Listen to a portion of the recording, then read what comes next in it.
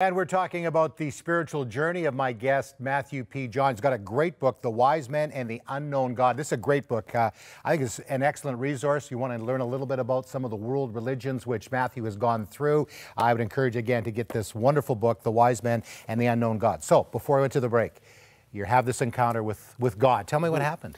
Well, this was when I was the second semester engineering college student. This was back in India. I had to go through a particular personal episode. It's too much to describe, but let's say it was a very poignant experience of suffering in my life. At that time, I was reading the Bible. Very rarely I used to do that at the time. And while I was reading that particular scripture of the crucifixion in which Jesus cries out on the cross, "I thirst," I had for the lack of better words to say, a transcendent experience. I kind of heard that word, "I thirst," in that room, kind of reverberating all over the room. It kind of, sometimes, when the scripture comes alive, Yep. It literally does. And so that really was the start of me trying to know that God is, like I said, bigger than this vague concept, and I can relate to Him. Particularly as evangelicals, we have this terminology of having a personal relationship with Jesus, which is a very beautiful thing, which is something which the Eastern people don't understand, relationship with God.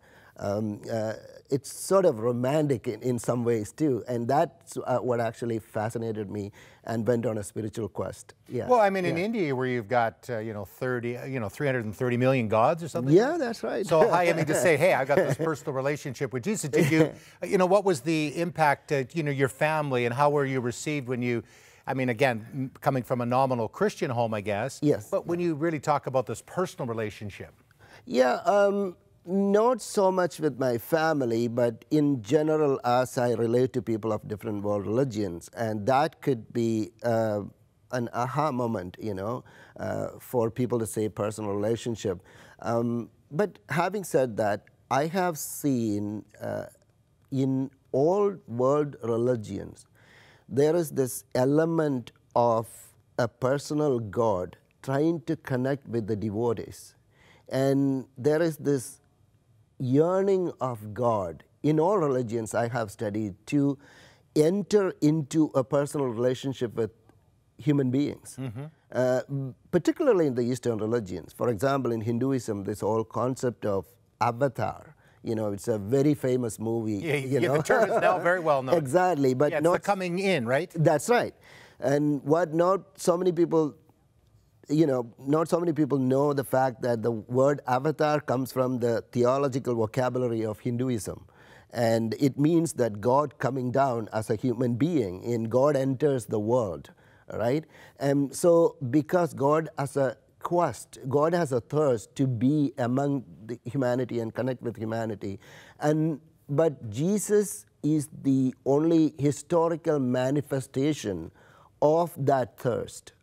In another word, I mean, the whole turning point for me in my journey was reading C.S. Lewis. And obviously, C.S. Lewis is much talked about in the Western world, more so in terms of his response to reason, evidence, and mere Christianity. But not a lot of people know that he has done extensive research in world religions.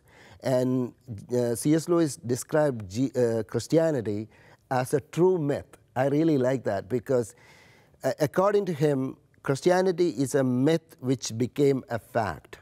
So there was this yearning in all religions and all cultures, and we will call it, the psychologists would call it what they call the archetypes of the collective unconscious, which is this Jungian psychology. And that means there is this primordial or fundamental instinctual patterns of thoughts embedded in all the human culture. Whether you are a Hindu or a Christian, everybody has that mythical archetypes, ingrained in their culture.